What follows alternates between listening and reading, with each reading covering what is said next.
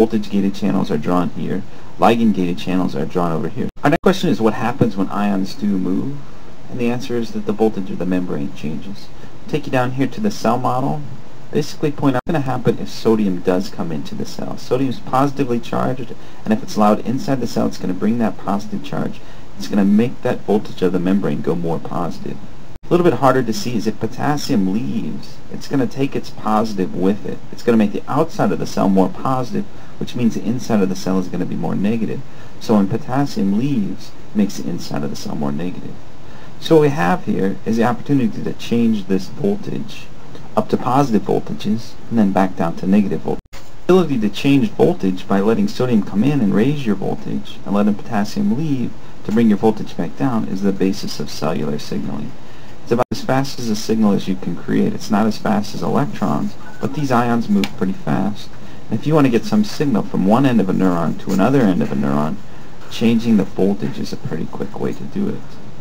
Before we get into detail about these voltage changes and how you graph it out, I want to just get into a little bit more details of the different types of voltage-dependent channels. We have two different types of voltage-dependent channels. I mean, all over the body you have different voltage-dependent channels. You have voltage-dependent calcium, you have different types of voltage-dependent sodium channels, and different types of voltage-dependent potassium channels. And that's going to be important, especially when we get to cardiac function. But right now we're going to talk about two types of channels, a voltage-dependent sodium channel and a voltage-dependent potassium channel. And they're very different as far as when they open. First of all, the voltage-dependent sodium channel is going to open at minus 55 millivolts. So to review, there's this positively charged gate that when the inside of the cell is minus 70 millivolt, this gate is going to be attracted to the inside of the cell and it's going to slide down and be closed. But if we move as little as 15 millivolts up to minus 55 millivolts, this gate is going to slide open and the channel is going to be open to let sodium come in. Kind of a unique feature of the voltage-dependent sodium channel is something called an inactivation plug, and this is going to swing in shortly after the channel is open, basically close all the sodium channels down. The voltage-dependent potassium channel is going to open at plus 30 millivolts. And when it gets to plus 30 millivolts, potassium is going to leave. So hopefully you've started to see the basis here of changing the voltage. Something's going to happen to get us from minus 70 millivolts up to minus 55 millivolts. Sodium channels are going to open and sodium's going to start coming in. When that sodium comes in, it's going to raise the voltage even further. It's going to raise it all the way up to plus 30 millivolts. At that point, the inactivation plug is going to swing in and close the sodium channels, and the potassium channels are going to open. When the potassium channels are open, potassium is going to leave and bring our voltage back down to negative. So you have the mechanism here. Open up the sodium channel, get my voltage up to positive values, close that sodium channel, now open up the potassium channel and get my voltage back down. Formalize these voltage changes by graphing them. What we're going to do is we're going to graph membrane potential here. And some of the key membrane voltages are minus 70, minus 55, and plus 30. We're going to graph the changes in these voltages over time. And what we get is a figure that is called an action potential.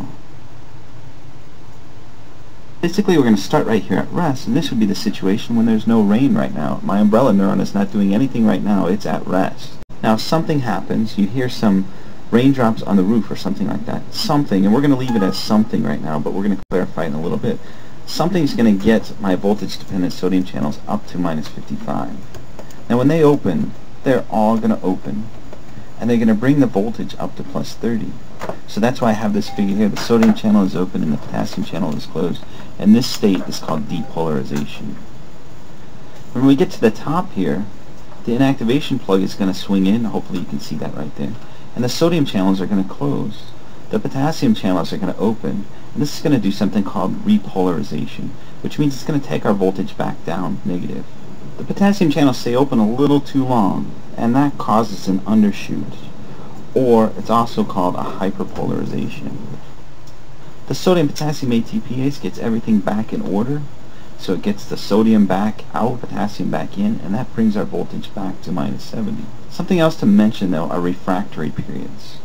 There's refractory periods in the action potential, and one is called an absolute refractory period, and one is called a relative refractory period. What refractory period means is it's hard to get another action potential. And that can be absolutely hard to get another action potential. And that's what the absolute refractory period is. You cannot get an action potential if you're already starting up on an action potential.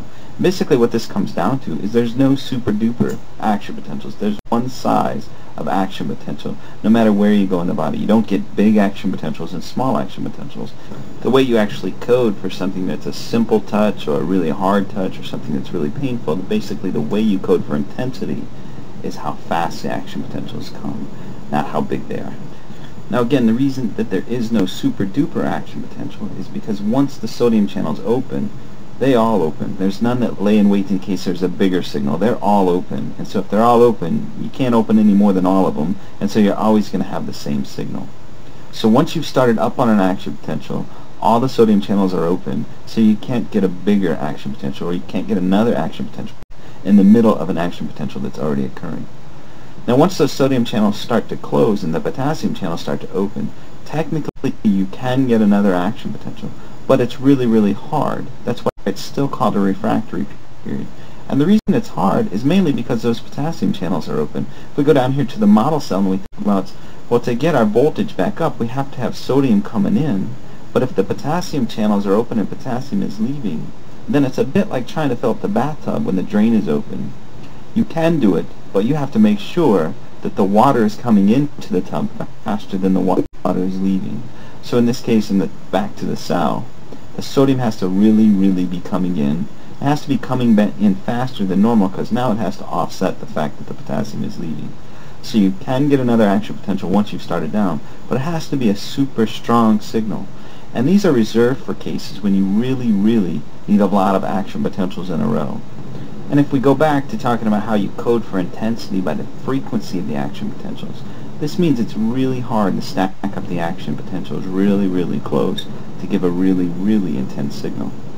But if you do, now you do have that super duper signal, because not only have you stacked the action potentials close, but you stacked them so close that more sodium is coming in than potassium is leaving. So you got that extra turn the dial up to 11 signal when you actually have such an intensity that the action potentials are right up next to each other and impeding on that relative refractory period. Now let's go down here to this lower left where I'm going to describe the two types of potentials. And this is where you really begin to understand what an action potential is. What an action potential is a potential that can move. And that's set up by the fact that you spread out voltage-dependent channels. And in this little cartoon, I've got a voltage-dependent sodium channel with sodium coming in. And if sodium comes in through that channel, it's going to spread to the next channel. And now that channel and the gate in that channel is going to say, I'm at a more positive voltage on the inside, so the gate's going to open, and now this channel is going to start letting sodium come in. Sodium's going to migrate over to this channel. This gate is going to sense that positive sodium on the inside. Say the membrane voltage is not minus 70 anymore, it's minus 55, so now that one's going to open. And you get this jumping from voltage-dependent channel to voltage-dependent channel. And that's really what an action potential is. And where that occurs in a neuron is right along the axon. So you have myelin in here, you have gaps in the myelin that are called nodes of Ranvier, and in those nodes of Ranvier there's voltage-dependent sodium and potassium channels. So again, if sodium can come in here, this area is called the axon hillock. If sodium comes in here, it spreads, and it spreads to the next node of Ranvier where there's a voltage-dependent sodium channel waiting. Sodium comes in, and it spreads to the next node of Ranvier where there's a voltage-dependent sodium channel waiting. That sodium channel says it's not minus 70 anymore, it's minus 55, so I'm going to open and I'm going to let sodium come in.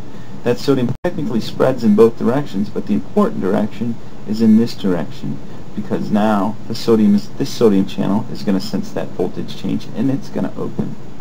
I'm also going to bring back that inactivation plug, which we can look at in the cell model. Basically, that inactivation not only closes the sodium channel, but it keeps it closed, and it makes sure that the action potential travels in only one direction. So bringing in two things there, don't mean to be confusing. Bringing in the action potential, which means things will jump down the axon in what's called saltatory conduction. And also, the reason we have that inactivation plug is it prevents the action potential from backing up the axon, basically going upstream. Because even though the sodium might flow back to the previous node of Ranvier, the sodium channels in that node of Ranvier are going to be inactivated. And again, this keeps the action potential going in one direction. The other type of potential is just a graded potential. In a graded potential, there aren't voltage-dependent channels to help propagate the signal. So when the sodium comes in, it just spreads around.